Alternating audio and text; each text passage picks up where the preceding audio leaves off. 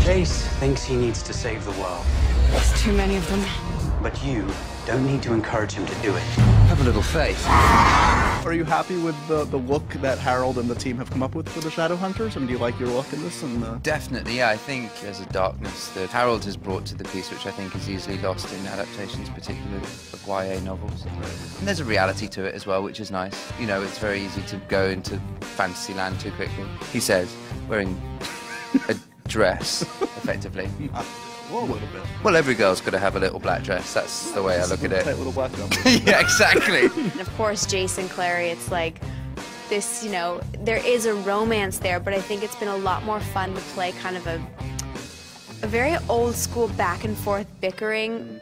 What I love about him is the fact that he's actually just a bit of a douchebag. He's not like a meathead.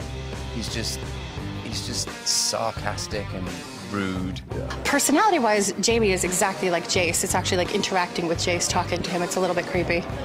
There's a lot of physicality to the role as well, which has been difficult to prepare for, absolutely, yeah. but it's paid off, which is great. Like, not eating cookies is so hard. So hard. So hard. Thank you, Jamie. Thank you so much. No, thanks, man. Best 3 a.m. interview ever. Thank you.